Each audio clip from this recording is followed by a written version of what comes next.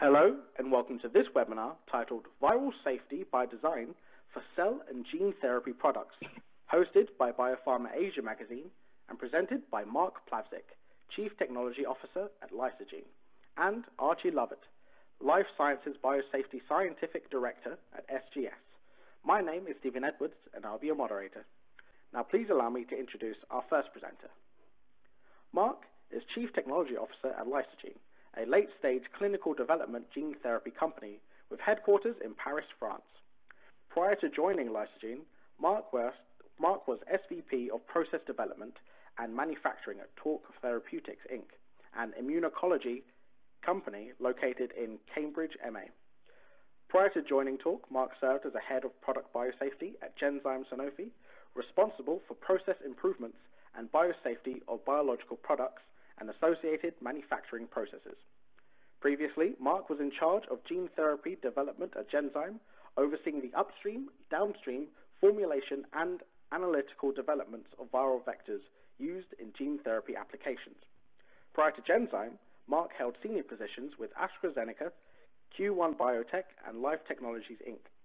Mark's technical experience spans across a wide spectrum of drug development and manufacturing activities, including materials, R&D, QC testing, GLP non-clinical studies, process development, GMP manufacturing, GMP contact testing, and GMP contract manufacturing. Mark's education includes Doctor of Veterinary Medicine degree, MSc, and PhD degree in virology and immunology. I will now be handing over to our first presenter. Welcome, Dr. Plavsic. Thank you, Stefan. The purpose of this talk is to address a holistic biosafety approach for cell and gene therapy products and to discuss elements of product biosafety by design. Biosafety is defined as a safety from biological adventitious agents. Allow me to define adventitious agents. Adventitious agents definitions are typically defined as exogenous agents to the manufacturing process and final medicinal products. These agents are typically regarded as undesired product impurity, and they include bacteria, yeast, chlamydia, rickettsia, mycoplasma, viruses, prions, and protozoa. Most of my talk today is going to be centered around viruses. In addition to adventitious agents, there are certain endogenous agents endogenous to the process and product that may also endanger product safety profile. These include endogenous retroviruses associated with CHO cells, replication-competent retrovirus, replication-competent adenovirus, and replication-competent adeno-associated virus. Let me define the potential source of viruses. Adventitious agents, adventitious viruses could potentially come from a number of different sources. First, from donors and their tissues, raw materials of animal and human origin. Cell culture media and reagents could also serve as potential source of adventitious agents. Starting materials such as cells, cell banks, plasmids, viral banks. Manufacturing operators, meaning human factors associated with production, especially those who are acutely infected or chronic carriers of infectious agents. Manufacturing equipment, manufacturing facilities and utilities, and certainly pests could serve as potential portal of entry of agents into manufacturing product stream. Finally, allow me also to bring to your attention a few important characteristics of cell and gene manufacturing processes. They are unique manufacturing processes, unique in a way that in cell therapies, the cells are the product, and the product, meaning cells, there is no downstream purification, and which is simply not practical. In gene therapy, either cells, in case of ex vivo, or viral vectors, in case of in vivo, are the product. In a classical biological sense, viral clearance in downstream processing is possible in specific cases like monoclonal antibodies, recombinant proteins, where pH treatment, lipid solvents, heat treatment, and other modalities can be used to actually clear the viruses from these classical biological products. However, these technologies are typically impractical or not possible to use in case of cell and gene therapy products. Even if they are to be used, their applications are very limited.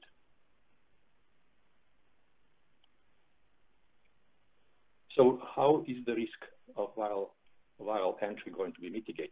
There are two main approaches to viral risk mitigation for cell and gene therapies and for biologics in general. First, the so-called classical safety triangle or safety tripod approach. And the second one is the holistic, broader approach based on quality and safety by design. In terms of biosafety triangle, three main elements of the biosafety triangle include selection, detection, and clearance. Obviously, in cell and gene therapy products, as mentioned earlier, clearance is problematic because it has limited utility, especially in cell therapies. In terms of selection, that basically means selection of raw materials, or in some cases, selection of donors. However, in this particular case, donor is usually a patient, so selection of donors is impractical. The patient is a given. Selection of critical raw materials in production is practical, and that is the main focus of the selection. And final, detection part of the triangle is also an important element which utilizes a number of detection technologies to actually look for adventitious agents. So it is clear from this triangle that in the case of cell and gene therapy applications, most emphasis should be placed on selection and viral detection. In terms of safety by design approach, which is a more holistic approach, an effective viral risk mitigation should be built into the whole manufacturing supply chain, and it typically begins in the early product development phase. And by holistic approach and whole manufacturing supply chain, I mean starting from the raw materials and starting material, product and media preparation, USP, downstream post-processing, fill finish, and also putting emphasis on suppliers as well as CMOs and CROs where applicable. So now I would like to transition to actually discussing the product quality and safety by design, and the rest of the talk is going to be centered around that. Adoption of quality by design and safety by design principles during the early product development is very important, is basically essential. And biosafety in this case needs to be built into the product intentionally. Safety by design, which is going to be part of the quality by design, include a series of so-called interconnected elements spanning the manufacturing process. And I emphasize the word interconnected because all of these need to be actually talking to one another as opposed to living in their own entity, separately. And these elements include quality system enhancements, raw material control, manufacturing process development, and detection technologies. Ultimate goal of all these interconnected elements is to A, prevent virus from entering to the production stream, B, if it enters, to detect it as early as possible, and once detected, it needs to be responded to by way of containing it and eliminating it as soon as possible. Allow me now to discuss each of these four elements separately. In terms of quality system enhancement, ultimate goal is to incorporate product safety into the quality systems. In other words, product safety and quality system do not need to exist as two separate entities. They need to be embedded into one another. And in many cases, quality system does include safety element, but there are also cases where quality system is not quite clear on viral safety situation. So in this particular case, I'm trying to say that the following elements need to be built in the quality system. A written comprehensive risk mitigation program for adventitious agents should ideally exist and serve as a ground for future implementation. Beyond that, a written contamination response plan should be in place so that one knows how to respond in case a contamination is detected. And on a specific SOP level, certain SOPs need to be modified, or additionally, SOPs can be written to actually incorporate specific adventitious agent safety as appropriate and where appropriate. Training module for employees also should be in place, so to address the impact of adventitious agents on product and also on patient safety. And finally, quality risk management and risk assessment is an important element of quality systems, whereby risk assessment should be basically systematic, thorough, process product based, and should be ongoing with periodic risk evaluation and re-evaluation. quality system, if designed properly, now needs to actually, enable system-driven approach to viral mitigation, and it spans across whole supply chain from raw materials. When it comes down to raw materials and starting material, obviously selection is a very important element, and use of chemically defined media or other agents is important element to consider early stage. If chemically defined media is not available, and if human or animal origin components need to be used, then adoption of so-called 3 Rs is essential, which basically means replace it, reduce it, or refine it. And there are examples how that can be done using trypsin, serum replacement, or serum reduction as well. Risk evaluation for most critical materials, is also a very important element of managing raw materials. Safety by design, implementation at the supplier end, supply of critical raw materials is also important element to build the safety by design at the supplier end and to ensure a good practice at that level. Meaningful testing, and even more importantly, meaningful material specifications for the adventitious agents are essential ones because they drive the whole testing process and management of the safety at that level. Beyond testing, treatment of raw materials for viral clearance is another elements to consider, and here UVC, gamma radiation, and other technologies can be implemented. Realizing that these are always helpful as single tools, but they're not equally effective against all viruses. And also, although they provide the risk reduction, they do not necessarily eliminate the risk altogether. Starting materials, just a short one to define what I mean by starting materials. In cell and gene therapies, these may include patient cells, cell banks, plasmids, and viral seeds. And most of the elements I mentioned for raw materials would apply in starting materials as well. So staying on the raw materials, allow me to elaborate on the 3R principles. In many cases, serum is used in production, and in many cases, high concentration of serum is used in production, 10% or so. This slide illustrates that reduction of serum can be actually attempted and usually be successful, going from 10% down to 5% and even furthermore down to 2%.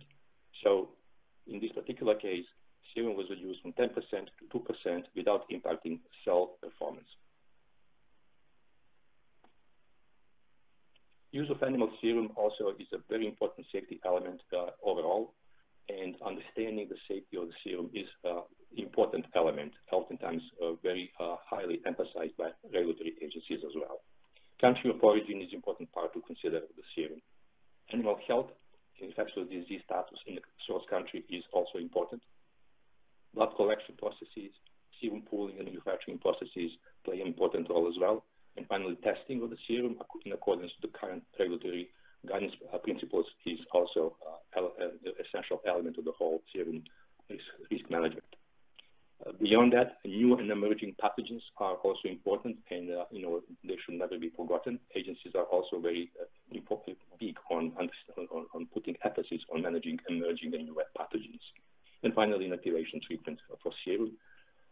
Gamma radiation is recommended by International Serum Industry Association as a preferred modality for serum treatment. And in next slide, I'm going to just kind of illustrate briefly how gamma radiation works. In many cases, it is effective for a wide range of viruses. There are a few viral families that are typically regarded as more radio-resistant, and these include circoviruses, parvoviruses, and polyomaviruses. So in most cases, it will reduce virus to appropriate level, and in some cases, it may be actually less effective, although some virus still can be actually deactivated by gamma radiation. Now moving to the process development and manufacturing process element. In this particular case, it basically means incorporation of safety by design in early, late, and commercial phases of product life cycle. Development of so-called animal origin-free cell banks is, should be considered in an early stage of process and product development. In which particular case, thorough testing and characterization of the banks, even in the animal origin and human origin-free banks, is important as well. Beyond cell bank development and development of animal origin-free manufacturing processes should also be attempted. And if it's not possible, adoption of 3R principles discussed earlier plays an important role as well. Additionally, use of so-called upstream viral barrier technologies plays a big role, especially in application of cell and gene therapies, in some cases in viral therapies as well. Here, I specifically mean on UVC, treatment by heat, and nanofiltration. Each of these have place, and each of these have values and benefits and disadvantages as well. Use of disposable single-use technologies plays an important role in the modern manufacturing process in cell and gene therapies, and as well managing open processing steps should be also considered. As a fact, open processing steps should also be avoided. In case it cannot be avoided, they need to be handled in an appropriate manner because they may present potential point of vulnerability.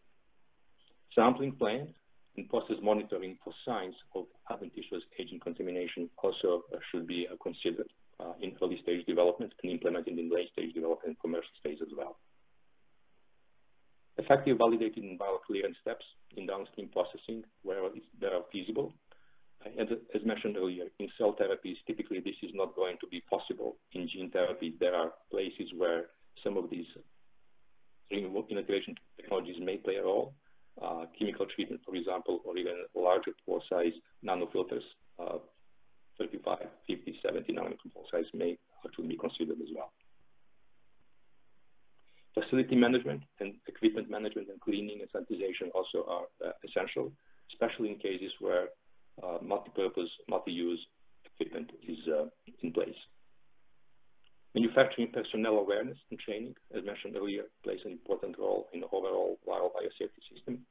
And facility and utility design and ongoing facility improvement program are also important part of the holistic approach towards viral risk management.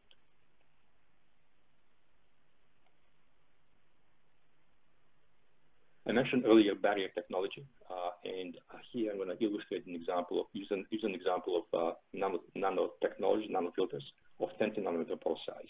When we speak of viral barriers and viral removal, it is 20 nanometer pore filter size that really are regarded as the essential element for viral removal.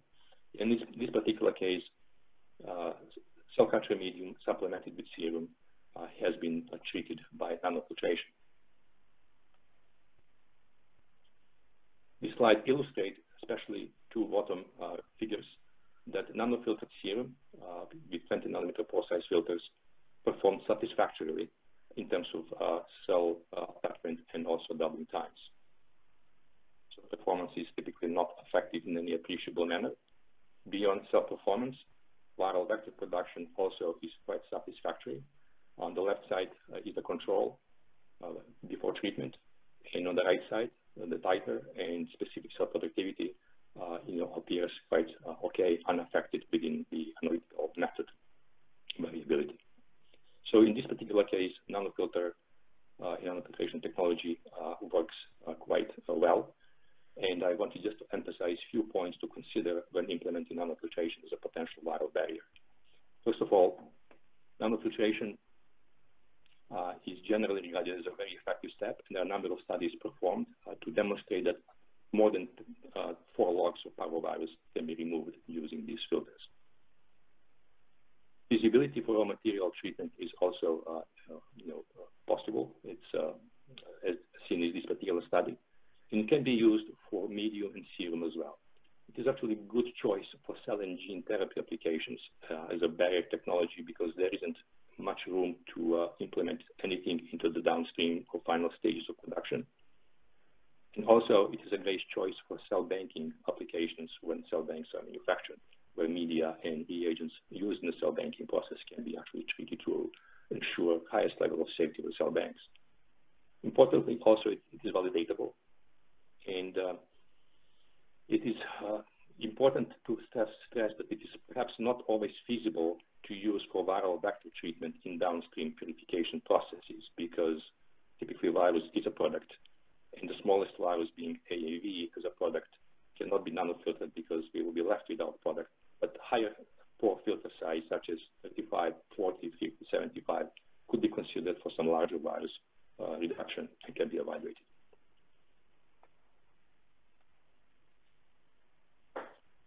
Moving on to detection technologies and detection element of the holistic viral risk and mitigation. In this particular case, detection would span across raw materials, cell banks, intermediates, and final products. There are three main points to make. First one, the testing design should be compliant and suitable for the intended process. Second one is the adoption of new technology should be considered as it becomes proven. And finally, addressing new and emerging viral agents. As far as the testing being compliant and suitable, there are a number of guidance elements today that drive what kind of testing can be done and at what point and which methods can be used. However, each of these have certain limitations, and it is very important to actually understand limitations of the existing detection technologies and find a way to actually address those gaps. That is where the adoption of new technologies plays an important role, and there are a few options available. Certainly, I would like to stress one that is called next generation sequencing or deep sequencing or massively parallel sequencing, which appears to be over the course of the last several years gaining momentum, and several companies have actually implemented this technology at certain points in the manufacturing process. In terms of addressing new and emerging agents, this is typically done by risk assessment to understand what agents could actually be presenting specific threat, and then developing a way to detecting and managing these particular agents. And they can be also implemented in human and animal serum as well. In terms of detection tools for adventitious agents, there are a number available so far. They are general in nature or specific in nature. For example, in vitro detection, which use cell-based applications for 14 or 28 days, is probably one of the working horse in viral detection environments today. However, in vivo animal studies also are an important part, and they are still regarded as an inevitable element of the holistic cell bank characterization and some other applications. Antibody production using animals also plays a role at this point in time, as well as retrovirus detection, battery of assays, where retroviruses also play an important biosafety element. Electron microscopy is another tool used to detect and in some cases even identify viruses at least to a family or genus level. And furthermore, specific virus detection using nucleic acid amplification tools targeting specific known agents also is part of the whole battery of viral detection technologies. On top of that, serological methods are also utilized to detect or in some cases identify virus. And finally, there are well-described techniques for replication-competent agents such as RCR, RCA, and RCAAV. On top of these, well-established and available for many years so far, as mentioned earlier, it is important to consider limitations of these and implement specific PCRs for new and emerging agents based on the risk, or perhaps develop wider spectrum detection techniques such as MPS or NGS and adopt them in places where it is warranted. This illustrates, the in vitro cell-based assay, which I mentioned earlier is probably one of the most important single assays today, using the cells, indicator cells. Example of these cells is given here, Vero MFC and production cell line, but it can be modified. And key advantage of this one is actually it can detect live virus, but it also has a number of limitations that needs to be considered.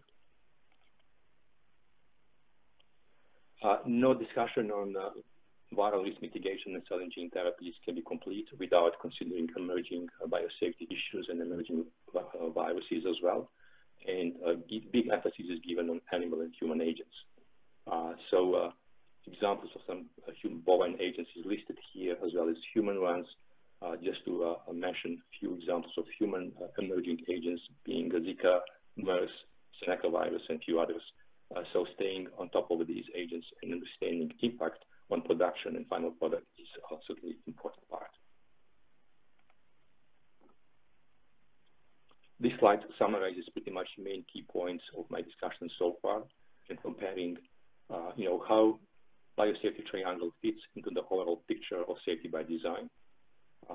Indicated in blue are the elements of biosafety triangle, and you can see that although it plays a big role, certainly it is not alone sufficient enough to address the whole problem of viral safety.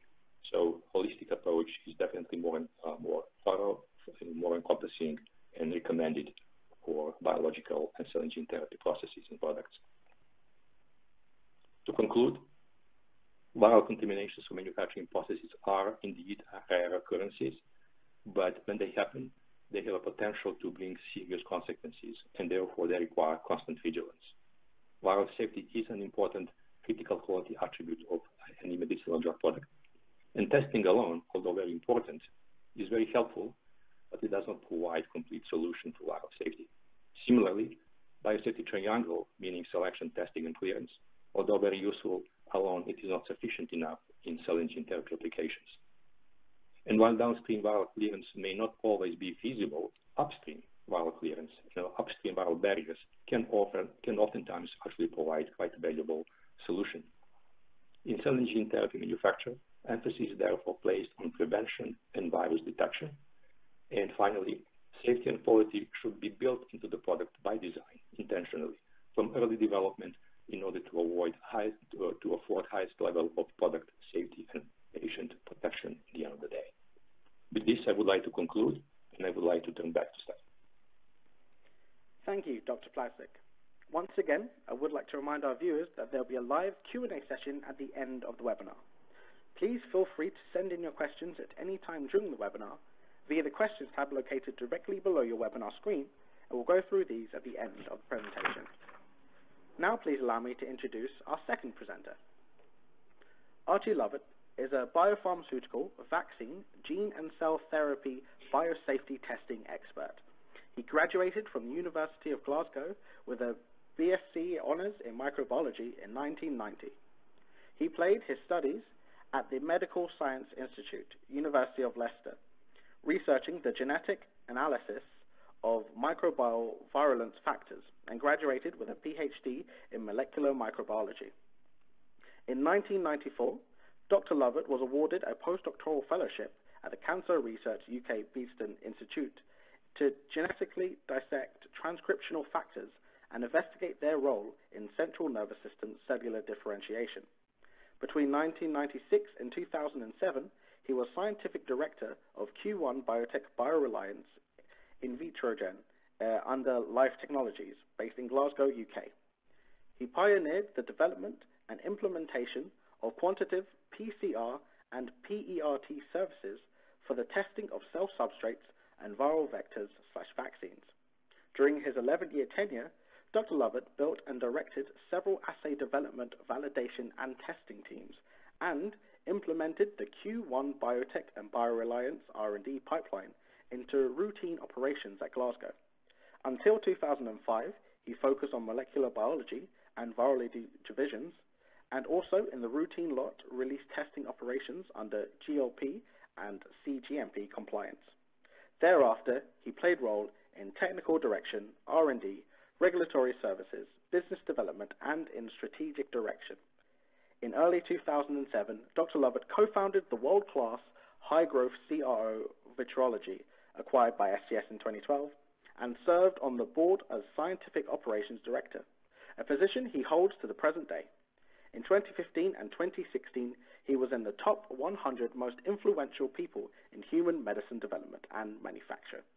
He serves on USP Scientific Expert Volunteer Groups. I will now be handing over to our second presenter. Welcome, Dr. Lovatt. Thanks, Stephen, and thanks, Mark, also for the invite and opportunity to co-present with you with Biopharma. Really, my first slide here is really just a diagram, just to recap on what Mark was saying. You know, the viral contamination risk of a cell and gene therapy manufacturing process, how different viruses can come in from the media, the supplements, the pest control. Here you can see MVM has been a standard contaminant in the industry for many years. Also the donor, the endogenous viruses that could be within the donor of a cell therapy or the cell substrate used to manufacture a viral vector, and also GMP failure, potentially, you know, operator breakdown or facility breakdown, HVAC breakdown, where potentially viruses from the actual GMP process itself can get into the cells. So the next slide really will focus on the different checkpoints, and it's really just an overview, and we'll go into more detail on the different checkpoints within the manufacturing process, where we can actually find the virus early on and eliminate it from the process. So essentially, the first sort of process of the start materials, the medias, the supplements would all be tested. There would be viral risk assessment done. The cell substrate would undergo full characterization using a whole battery of different methods that Mark had summarised in the previous slides, and also the viral vector itself, the plasmids that may be used to make the viral vector, or the viral seed used to make the actual virus itself that would be used as the gene therapy delivery system. And then during the production service itself, the actual bulk release product would be tested. It could be a plasmid, it could be a viral vector, it could be the cells themselves that have been manufactured. It would be then put into the patient. And then there's also these new therapies, CAR-T, where we're extracting patients from the cells, and we are inserting that retroviral vector in there to then transduce these cells and put them back into the patients. And on this right hand side, you'll see that this type of product may require really fast throughput rapid screening assays, such as the next generation sequencing, deep sequencing and PCR methods for viruses, because the window to get the cells into the patient is very short, and it doesn't stand up to the conventional methods, which are of long duration.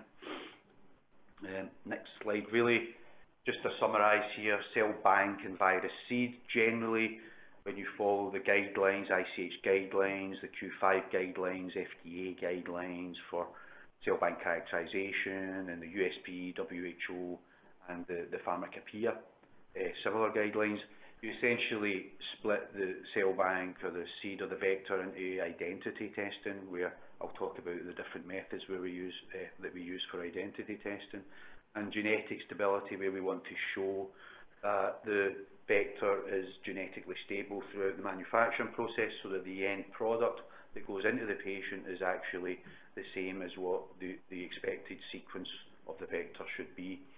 And then purity, the checkpoints, bacteria, fungi, classic sterility, mycoplasma, the different methods that can be used for this, and also the different methods that are needed for the virus's broad specificity, the in vitro that Mark touched on, the in vivos, and also non-targeted NGS, and we'll discuss a bit about non-targeted NGS later on. Retroviruses, generally they need a different approach, where you're electron microscopy, you've got infectivity, PCR, and also reverse transcriptase, enzyme activity tests, and also species specific, which we can use targeted NGS for viruses that may be identified of concern or of risk in the process.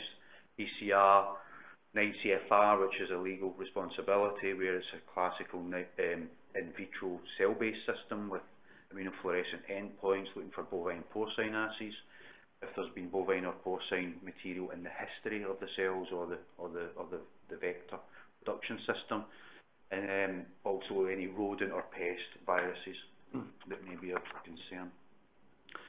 So this slide here really just shows, you know, it's like a classical viral vector manufacturing system. It's very similar to how you would manufacture a viral vaccine. So essentially, for example, if you had an adenovirus vector, which you may have a working seed here, where you would characterise the master seed, the working seed, and you would also characterise the cell bank, which you're going to grow that on, and then also on the unprocessed bulk. And the control cells here on the right hand side are generally uninfected cells, which are not infected by the vector, but they they are tested for adventitious agents, and the reason why these are tested is really to ensure that we can detect any underlying adventitious agents that may be suppressed by the growth of the actual vector itself. So that's why we have two separate cultures here. So the next slide, so next slide really just to focus on, for the cell bank, the viral vector or the plasmids, identity and stability. Generally sequencing is a really good technology here. You've got the classical Sanger. It's a validated system, fully GMP. It's generally used to release testing on final product vectors such as adeno-associated vectors, which are small vectors which can be rapidly sequenced using this technology. It's robust, it's been around for 30 years, it's fully accepted by the regulatory authorities for release testing, and it gives good coverage on each strand if you design the appropriate primers for that system. There's also the new technologies that Mark had mentioned. These technologies, they're emerging, they're becoming GMP, they're becoming more GMP, and there's different platforms available. They're very good for when you've got large vectors such as vaccinia or adenovirus, where they can sequence a lot of the genomic DNA very quickly. They're also used now more in the pathogen detection, which we'll go on to in the next slides. And they can also provide some information if there's variants of different populations of the vector in the actual preparation. But it does come with bioinformatics challenges, and it requires a specialist skill base. Also for the cell substrates, generally fingerprinting is a requirement, Pharmacopoeia, USP, FDA guidelines, and these techniques are really focused to the individual, so they can really discriminate if there's a cross-contamination between different cell substrates, and also you can compare them to reference cells from ATCC, etc., and you can show by a method where you're using amplification with different primers to show a pattern of the cell substrate using 6 different primers. And there's other newer techniques on the market called STR, or shock tandem repeat, which can use the sequencing technology also. And this cell substrate will eventually evolve with NGS also in the future as NGS evolves. Purity, generally there's standard pharmacopoeia methods that are between 15 days for the sterility. Mycoplasma is a 28-day assay. Mycobacteria is a 56-day assay. These generally use broth and agar to detect the microbial agents.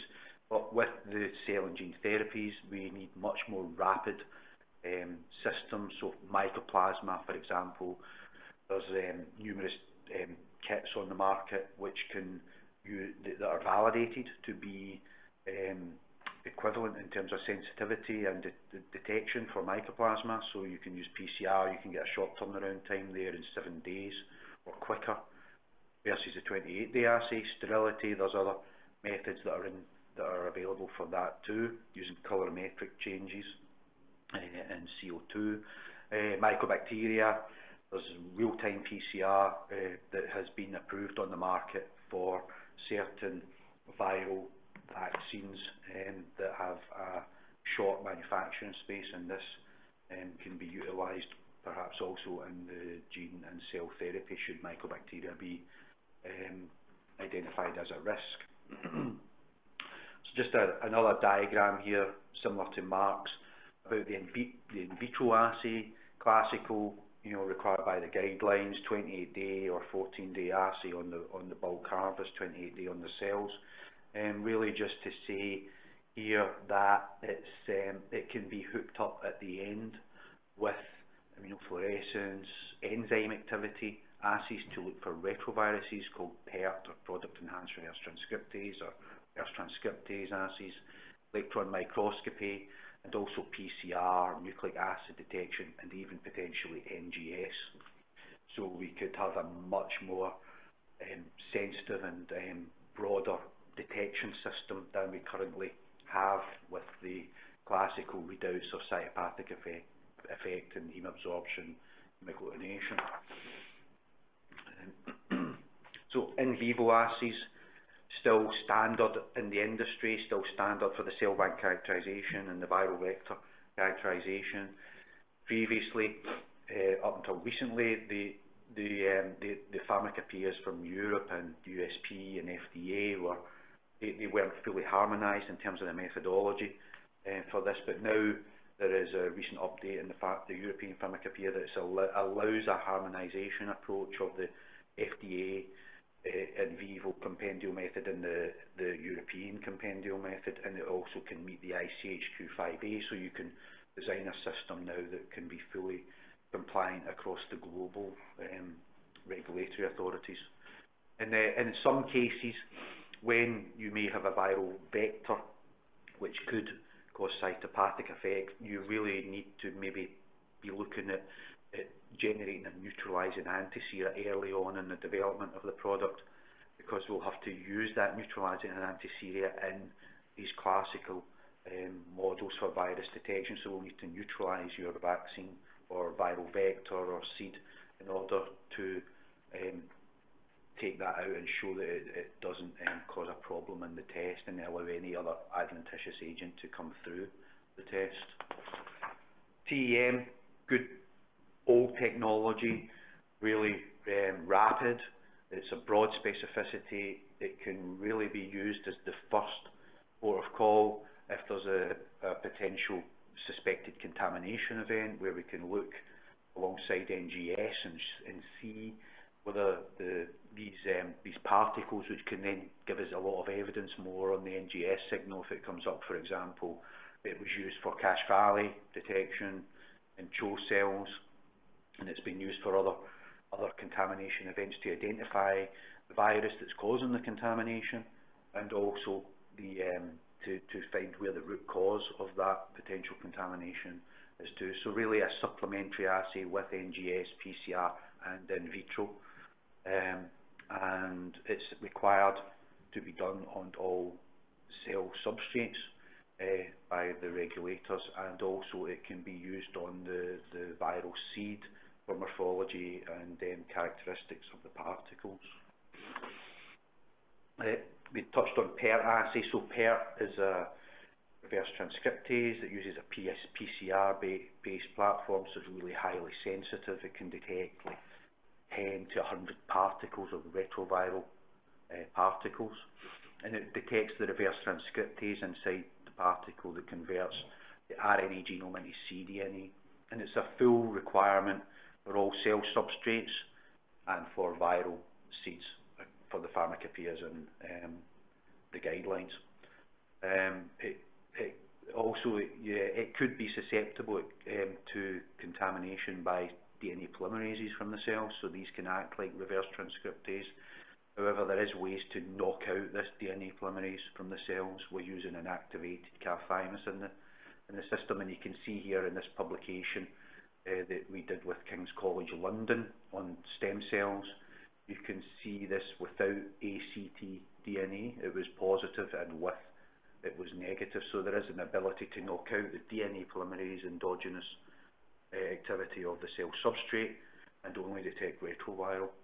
And if there's a positive result on this, it's the pharmacopoeia requests that you must do an infectivity test, which is essentially putting the sample on to detector cells that are highly sensitive to retroviral detection, such as HEC293, and growing this over several passages, and then you perform the PERT assay or RTAs assay at the end on the supernatant after passage 8. So this is just really an example here where you would spike the sample with 10 units of murine leukemia virus, and you would see at the end after passage 8 a really low CT value, which is indicative of positive. The test item 40 would be indicative of negative and the positive control. So thereby, if you do get a signal in the PERT assay, you can conclude by an infectivity assay that it is negative and it's probably a false positive caused by the DNA polymerase. So going on to PCR, NGS, nucleic acid detection, the use of molecular methods. For years now, the sort of standard has been the qPCR assays. There's over 300 fully validated assays on the market now to cover all of the viruses of concern, and this is a rapidly growing list as new agents of concern are identified, and then NGS is helping identify those new agents and grow that list. And also we have NGS, the new technology, non-targeted, where essentially it's a shotgun of the nucleic acid from the sample in the manufacturing process, and we'd like adapters on there, and then we would sequence all of that DNA or nucleic RNA that's been converted to cDNA in there. We would then compare that to databases, and we would then be looking for agents based on the GenBank database. There's also a way in where we can use targeted approach, where we are targeting specific viruses that have been identified as a risk in the process, and that can be done really quickly. And any of these hits that you get from this NGS, so you can screen for thousands of viruses, and you can use in the targeted approach, or the untargeted approach is pretty much unknown viruses and known viruses. You would really need to go back in and try and identify whether there's particles or nucleic acid, and whether it's infectious or not.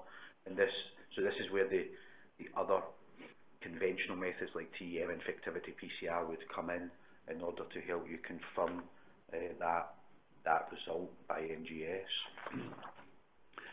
This is really from the same publication of the stem cell characterization, where we're using PCR here. You can see the classical human viruses that are of concern in a stem cell bank, and also the bacteria such as syphilis and chlamydia and Neisseria that were in this cell bank, and that was shown to be clean in all of the spike positives here. So this is just really an example of the sort of data set that you can get from the testing of a stem cell or a human cell substrate. This slide really is just an overview of viral detection systems. It's comparing in vitro assay with PCR, non-targeted NGS and targeted NGS.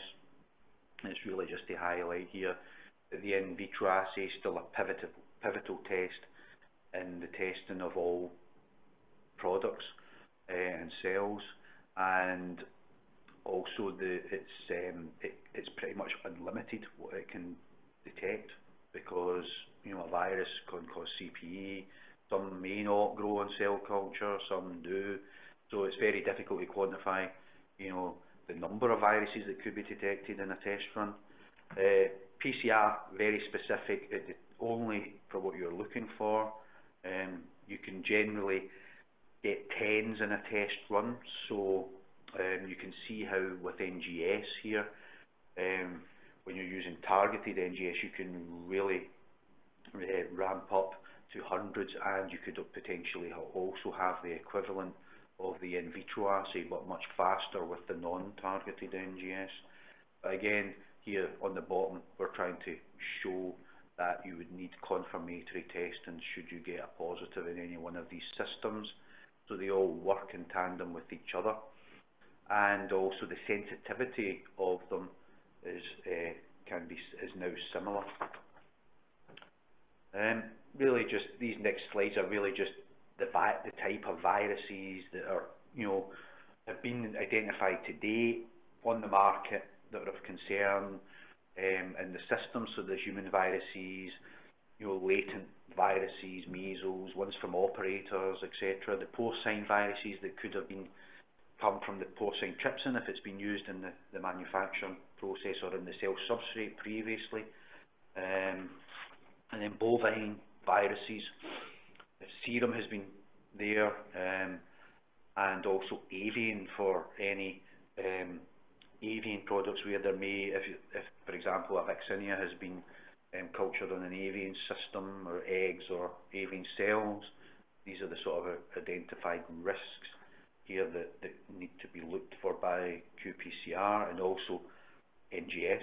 So next one, really just simian viruses and the murines and the bacterials. This really, just to end this, I'm going to show some test schedules really. So this is just an example of a cell substrate test schedule where we're looking at the master, the working end of production, and the control cells, and where we would do the testing for each one of these particular adventitious agent testing and the identity. This is a harmonized type of example where we're trying to meet FDA vaccine, for example, an oncolytic vector or a cancer vaccine that's using a vector that may come under the FDA vaccine guidelines, and then you've got the USP, the Pharmacopoeia for Advanced Medicines, and the WHO for cell substrate characterization, and the old ICH5 QA Biosafety guidelines. So it's really just an example here, and I'm happy to take questions later on this. And just to further this, you can see the comprehensive testing package that's needed at every master working in the production and control cells. Next one, if you've got an adenovirus vector, it's just a classic example. You've got the master virus seed stock or working seed stock, and then the bulk harvest, and then as you purify down, the different tests that you have to do, identity testing, sterility at the end, and then the impurities. As you go further down into the bulk, there's more residual impurity assays that are required, and the RCA, the replication competent assays on A549 cells looking for any replication competent virus should it be a risk in the process. AAV, so generally it can come from plasmids, or you can have a baculovirus seed manufacturing system. Generally, when it's a baculovirus, you've got the master seeds and the working seeds. When it's a plasmid-based manufacturing system, it would go straight to the sort of bulk here, and you would characterize the plasmids, and then you would get the bulk harvest, and then the further downstream testing. Generally, AAVs don't tend to be require neutralizing antisera, but they may need to be some type of cytotoxicity optimization if they're cytotoxic to the detector cells on the in vitro assay. Next one. Again, just more of the impurity testing.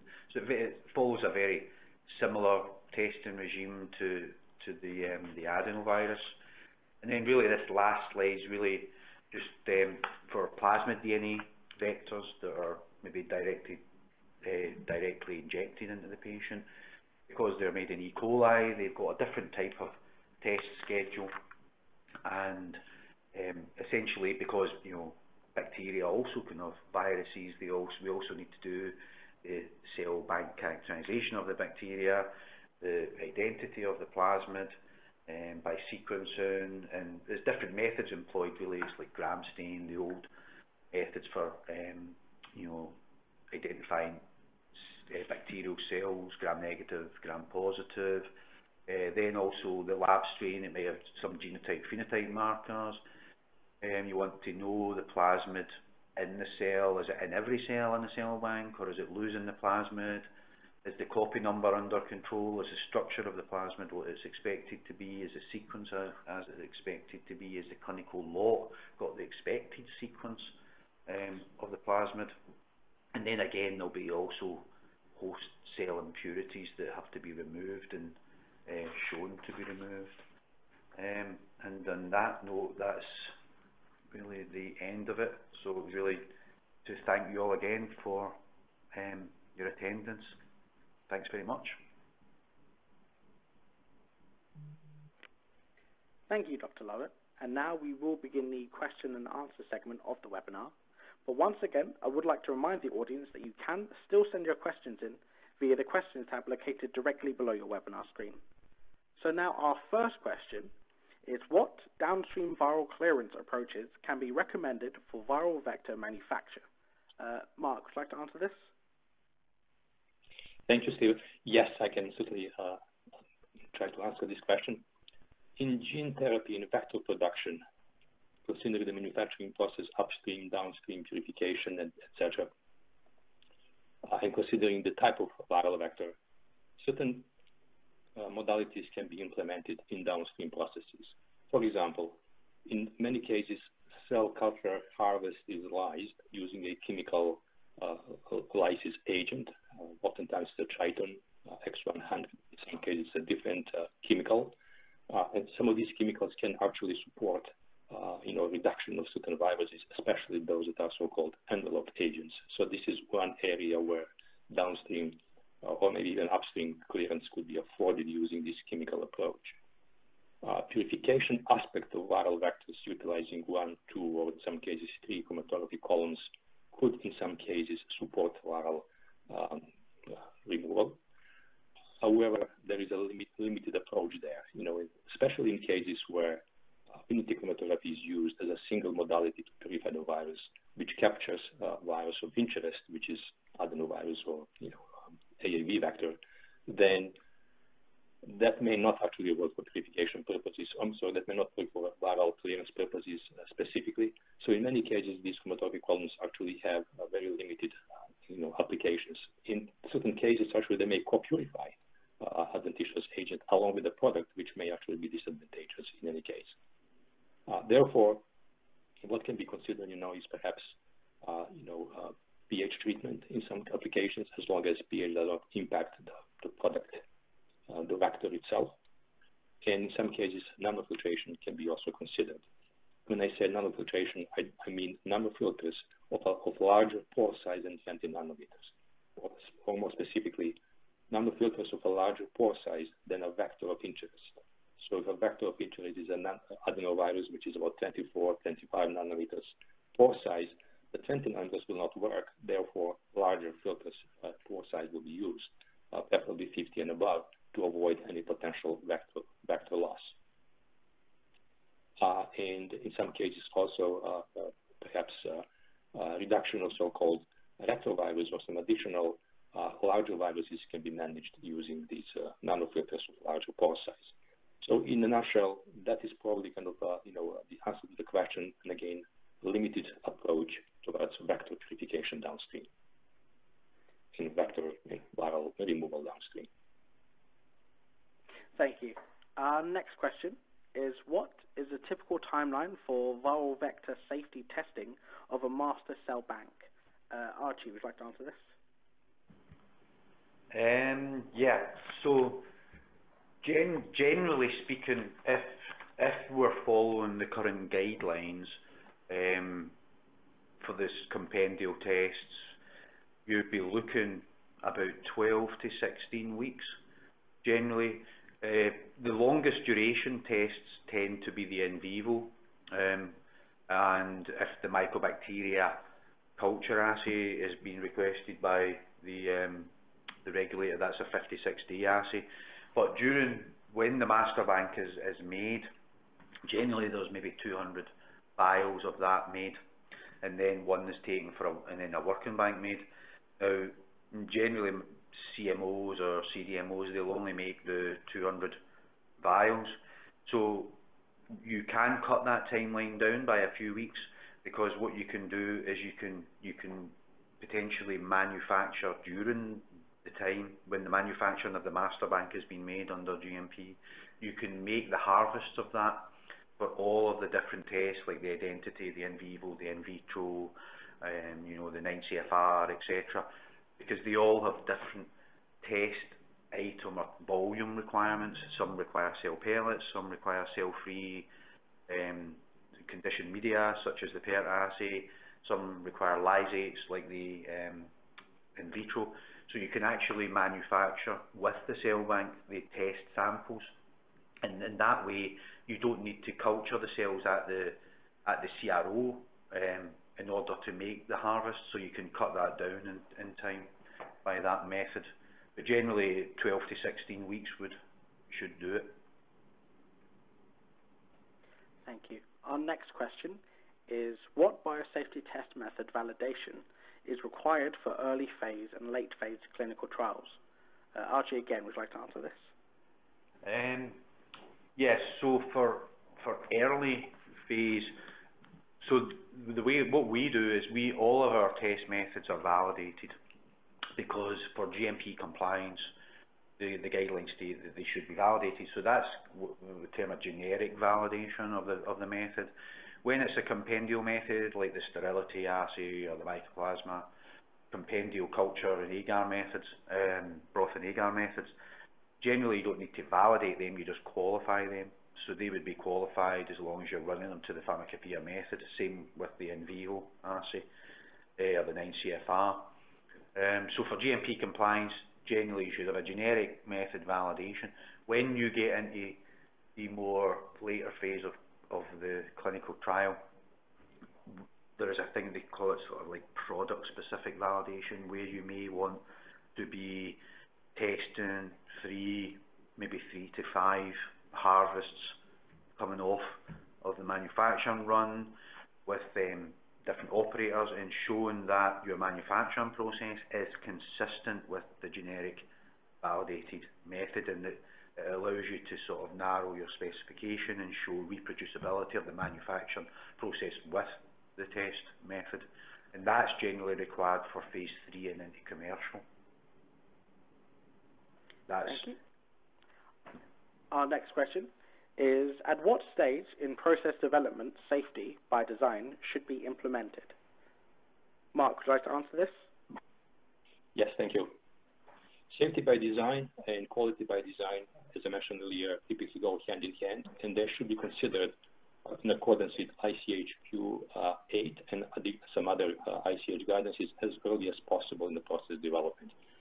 Typically, that should be somewhere between the preclinical and phase 1 point.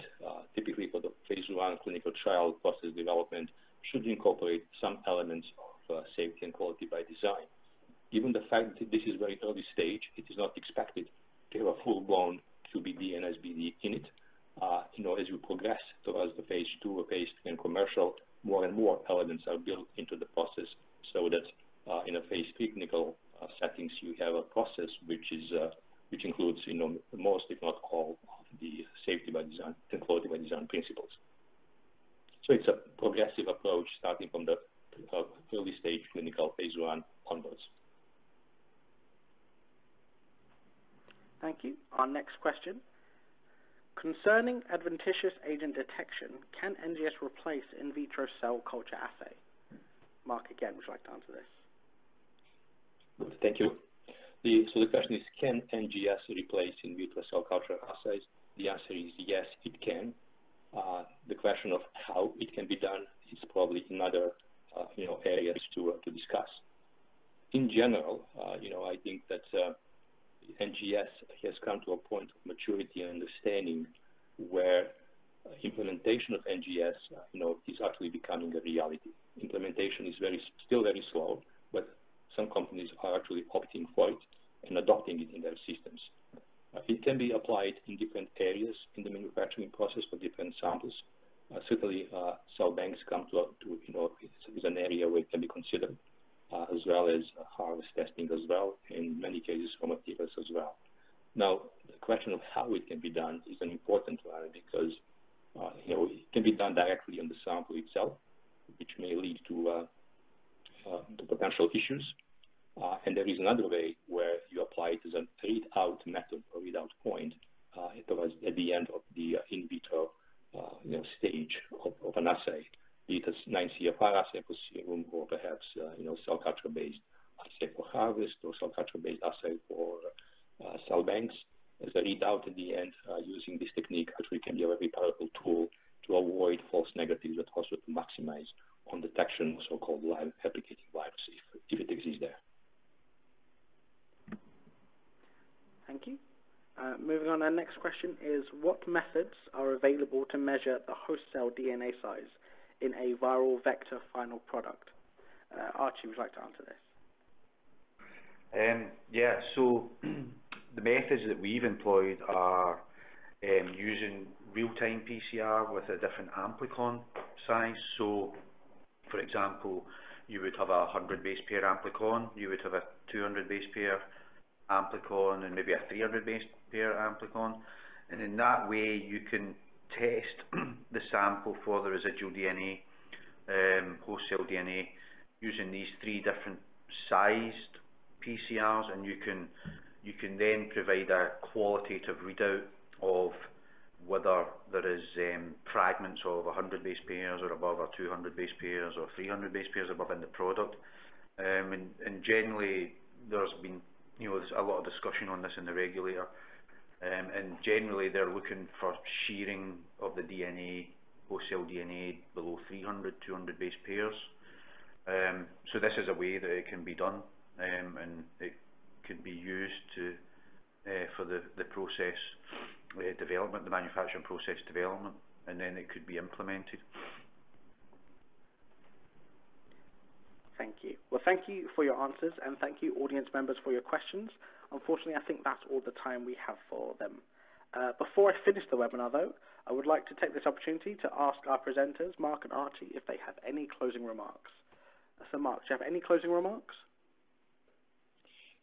This is Mark. From my perspective, I don't have any specific closing remarks beyond what I have stated in my presentation. I'd like to thank the audience for attendance.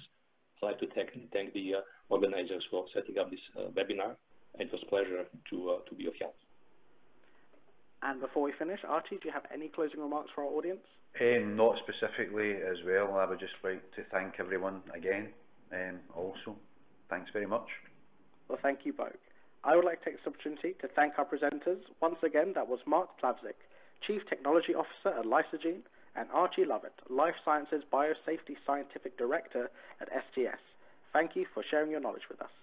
I would also like to remind our audience that you can view this and other webinars on demand by visiting biopharma-asia.com/on-demand-webinars. And if you are watching this on demand, then please feel free to send your questions over to me at stephen.edwards@biopharma-asia.com, and we'll get those answers back to you. Thank you, everyone. Have a great day.